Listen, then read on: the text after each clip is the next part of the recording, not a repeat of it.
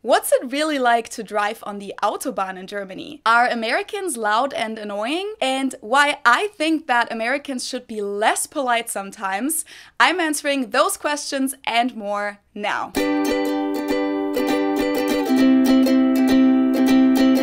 Hello, servus, and welcome back to my YouTube channel. My name is Felicia. I'm originally from Munich, Germany, but have been living in Cincinnati, Ohio, off and on since 2016. So before I start, I'd like to say welcome to all new subscribers and viewers on my channel, because YouTube featured me as Creator on the Rise yesterday, which was a huge honor for me, so thank you, YouTube. And a lot of new people found my channel that way, so welcome to all of you. And we also cracked the 30,000 subscribers mark yesterday, which is crazy, especially since I just celebrated 20,000 subscribers a couple weeks ago. So a big thank you for that as well, especially to all of my longtime subscribers for all of your support. So for my 20,000 subscribers special, I did a Q&A where I answered a few more personal questions, but I actually haven't done just a normal Ask a German Q&A in a while. So I thought it's about time to do one of those again, where I just answer your questions that you've always wanted to ask a German, like anything about culture differences or about the German people or Germany as a country or whatever you want to know. So I've picked some questions from the YouTube comments and from Instagram, and I actually ended up picking way too many because there were just so many interesting questions. So I kind of organized them thematically, and some of them I just put aside for now, and I'm going to answer them in another Q&A video next week instead. And if you have a question too that you'd like for me to answer, make sure to leave a comment below and add the hashtag #AskAGerman so that I can also find the question and maybe I'll answer it in the next Q&A video. So let's get started. What is your favorite season in Cincinnati? Okay, that's a nice and light question to start with. So I think my favorite season in Cincinnati is fall, because there's always a lot going on here in the fall with football season and Halloween and so on. And also the weather is usually really nice until like October. It's sometimes still in the 90s in October, which is something that I really love coming from Germany. Do Americans seem loud and annoying to you? To me, I'd say no.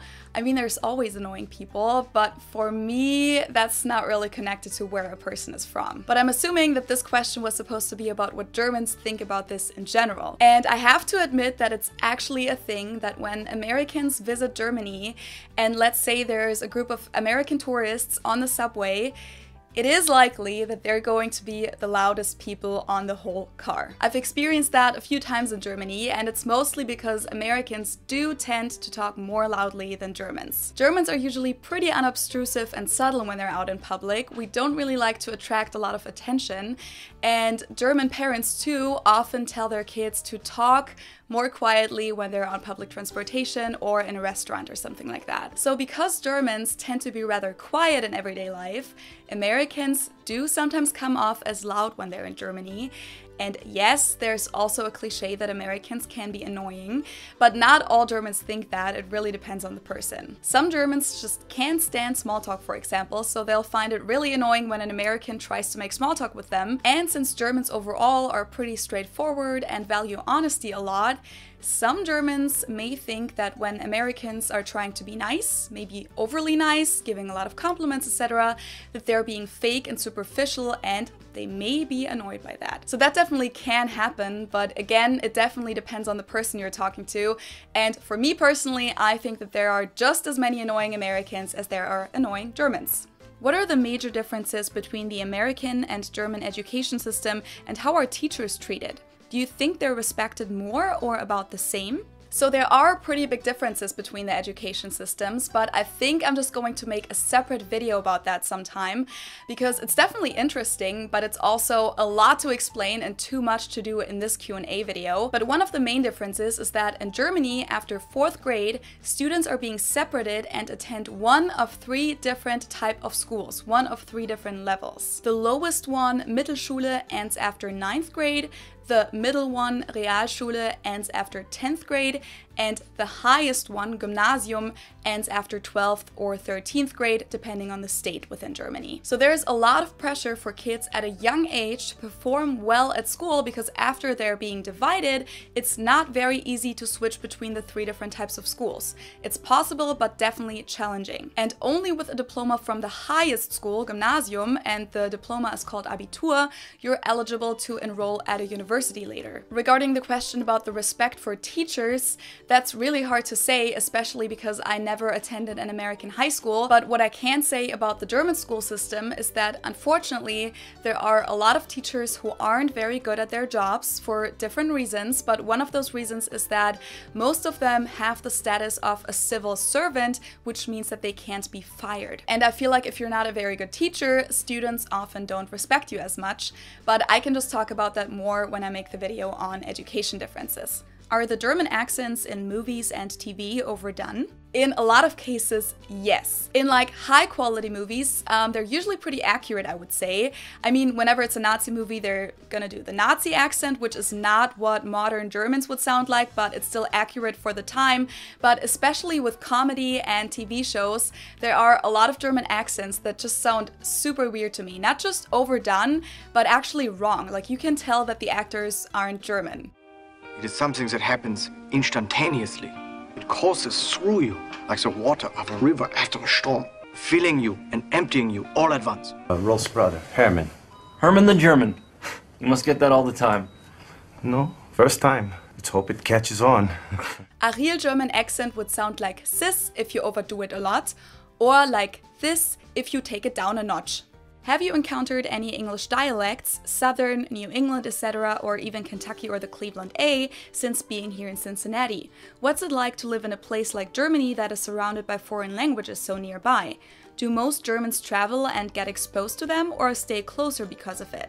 Okay, a lot of questions, so I'll answer them one after another. Yes, I've been exposed to different American English accents, of course. For one, I've traveled a lot within the US, but there's also just a lot of people here in Cincinnati that grew up in different places and therefore have different accents. I have to say though that as a non-native speaker, it's often a lot harder to recognize those differences because in a lot of cases they're really subtle. I am familiar with the Cleveland A because I had 2 roommates from Cleveland when I first moved here, but other than that, I'd say that the Southern accent and the African American vernacular English dialect are probably the ones that I've experienced the most. And depending on how strongly those are spoken, it can be really difficult for me to understand everything. Overall though, I'd say that I'm pretty used to being exposed to different dialects and accents, because in Germany we actually have a lot of those. We actually have more dialects and accents in Germany than you guys have here in the US, even though Germany is a much smaller country, but it also has a lot more history, so it makes sense. Regarding the foreign languages around Germany, that's actually pretty normal for Europeans to be surrounded by other languages and cultures. I mean, you really only need to drive for a few hours and then you're in a completely different country with a whole different language where you don't understand a word maybe if you don't speak it, and it also looks different. And yes, Germans travel a lot actually. Full-time employees have a minimum of 24 days of paid time off, and more than 1/3 of all Germans travels at least once a year. In 2019, it was even 2/3 of all Germans who went on at least one trip. And someone else had a related question to this. Where do Germans go for vacation? In-country and out-of-country? So I looked it up, and the most popular travel destination for Germans is actually Germany, and within Germany, people like to do city trips, like to Hamburg, Munich, Berlin, Cologne, etc. But then also going to the Alps is popular, and to other mountains, and going to the German coasts, to the German and the Baltic Sea. Outside of Germany, the most popular travel destination is Spain, and within Spain, the most popular spot is Mallorca. And if you've never heard about Germans on Mallorca, you should definitely look it up. There is a part of the island called Ballermann, and during the summer you'll actually hear more German there than you'll hear Spanish. And there are some German singers who have their own clubs there where they perform every single night during the summer, so it's pretty crazy. After Spain, popular travel destinations are, and I wrote this down, Italy, the US, Scandinavia, Greece, the Caribbean, Australia and New Zealand, France, Austria, Turkey, Croatia, and many more, of course. So from that list, it's pretty obvious that Germans like to travel to warm places because our summers are not very reliable, and a lot of us really crave that beach vacation. We just like want beach and the ocean and just relaxing and tanning. So we have to go somewhere else for that because we don't really get that in Germany a lot. But also it seems like Germans prefer to travel further away because only 2 of our neighboring countries were on that list that I just read to you. I had an observation from my last trip to Germany and I wanted your insights. I rented a car at Frankfurt Airport and drove in Belgium, France, Switzerland, Austria, and of course many kilometers in Germany. Unlike the other countries, I felt pressured by other drivers in Germany to drive faster even if I was already driving the posted speed. Invariably, I would find someone planted on my bumper. From the Autobahn all the way down to tiny rural roads and town streets. This obviously was unnerving and surprised me in a country I thought was so compliant with rules and regulations. Do you have any idea why? Or was I just overreacting? You're not overreacting at all. Germans really do that a lot and it drives me crazy too. I personally love how relaxed driving in the US is compared to Germany. I don't really know what it is with the Germans, but we always seem to be in a hurry. Not only when driving, you can also observe this by the speed that people walk in and how impatient we are when we have to wait in line at the store. But Germans just like to use their time very efficiently, and we're definitely not known for being very relaxed people. Now, back to driving, I usually compare driving in Germany to driving in big US cities like New York City or Chicago or something like that, because it can be really stressful. And on top of that, there's some weird pride thing going on when it comes to Germans and driving. And I'm saying weird because I personally don't have that, but a lot of Germans do. I think this partly has to do with how proud we are of our German cars, and that's even still understandable to a certain extent, but a lot of Germans also seem to think that the faster you drive, the bigger your balls are. And yes, I'm probably provoking a lot of people by saying that, but I mean, it doesn't really take a genius to see that feeling superior just because you're driving extremely fast is pretty short-sighted. And yes, Germans usually do love their rules, but for some reason when it comes to cars and driving, a lot of them suddenly seem to have a totally different mindset. I mean, it's not like all Germans drive over the speed limit all the time. I would even say most Germans don't do that. Most Germans do comply to the rules and drive the speed limit or a little bit over the speed limit, but we definitely do tend to drive more aggressively than what you would see on the streets in the Midwest, for example. And on that note, regarding the whole pride thing, as many of you probably know, Germany is the only country in the world with highways with no speed limit, which means that you can drive as fast as you want. And recently there have been attempts to get rid of that, and a lot of Germans are strongly against that because they feel like it's part of their freedom and it's their right to drive as fast as they want. And this leads me to the next question. What's it like to drive on the Autobahn in Germany? Okay, so let's back up a little bit here and let me explain the basics first. The Autobahn is not just one road somewhere in Germany that doesn't have a speed limit, which seems to be a common misconception. Autobahn is what the German highway system is called. So Autobahn translates to highway or interstate. And for the most part, there are speed limits of 120 kilometers per hour, which is about 75 miles per hour. Most of them have 2 to 4 lanes, and other than on US highways and interstates, it's illegal to pass on the right side on the Autobahn. So if you drive on a 3-lane Autobahn, this is what it's going to be like.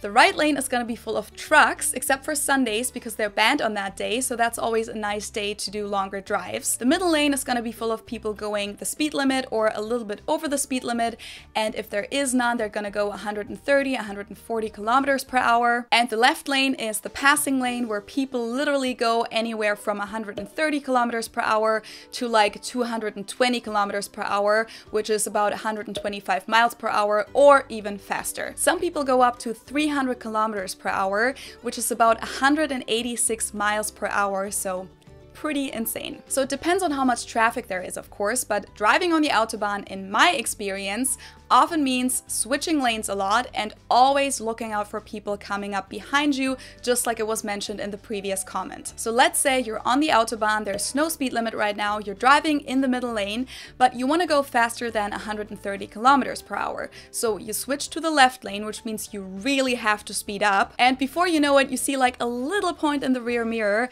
like an Audi driving driving up with 220 kilometers per hour, and boom, 1 second later, he's right behind you, pressuring you to find a spot in the middle lane to let him pass. And once you do switch over to the middle lane again, he speeds up as fast as he can and whoosh, he's gone. And then you can do the whole spiel all over again because the middle lane is still too slow for you and you don't want to go that speed. Oh, and sometimes people are even so rude that they flash you from behind to let you know that they want to pass. Of course, this was a little exaggerated. It's not always that bad, especially when there's no traffic. It can be really fun.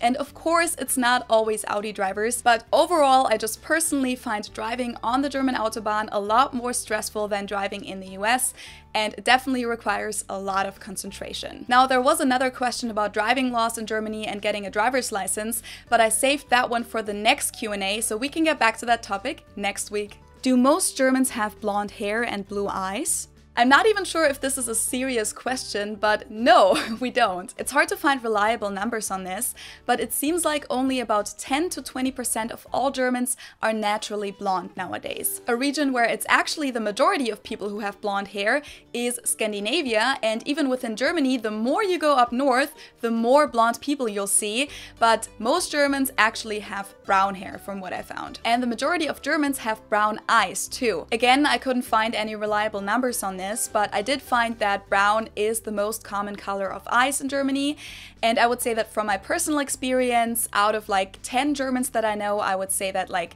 maybe 3 or 4 of them have blue eyes. But I'm from the south of Germany, so I'm assuming that if I were from the north, it would probably be more people. Blue eyes are definitely more common in Germany than they are in the world overall, but if you thought that I didn't look like a typical German because I don't have blonde hair and blue eyes, I have to disappoint you. I actually do look like a typical German because most Germans have brown hair and don't have blue eyes, so sorry. What part or parts of German culture would you like to see adopted in the USA? I think the biggest thing is that I would love for Americans to be a little less afraid of confrontation sometimes. I've talked about this before in my video on small talk, but Americans tend to be very polite people, which is awesome for the most part and something that I wish Germans would adopt. But in a lot of cases, politeness seems to be even more important than honesty, and that's something that I don't always appreciate all that much. Like, a lot of Americans are raised with the idea that the most important thing in social interactions is making the other person feel good, and they'll exaggerate, make polite excuses, use little white lies and those kind of things to accomplish that. Germans are sometimes almost the opposite of that.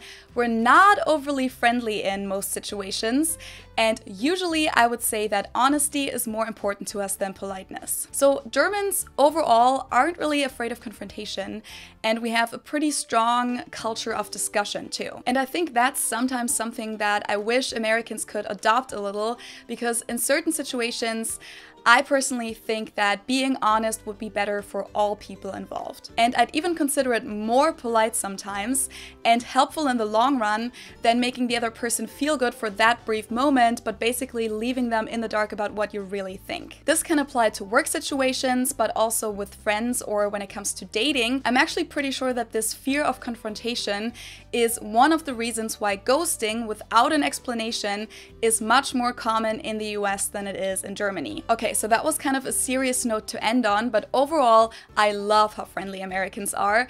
And if you've watched my videos before, you've probably picked up on that. So that was it for today, but again, I'll answer more Ask a German questions next week. I really hope you guys enjoyed this video. If you did, don't forget to give it a thumbs up, subscribe to my channel for free if you like what I do on here, activate the bell to get new upload notifications, follow me on Instagram, and of course, stay safe and healthy, everyone. And I hope I'll see you next time. Tschüss!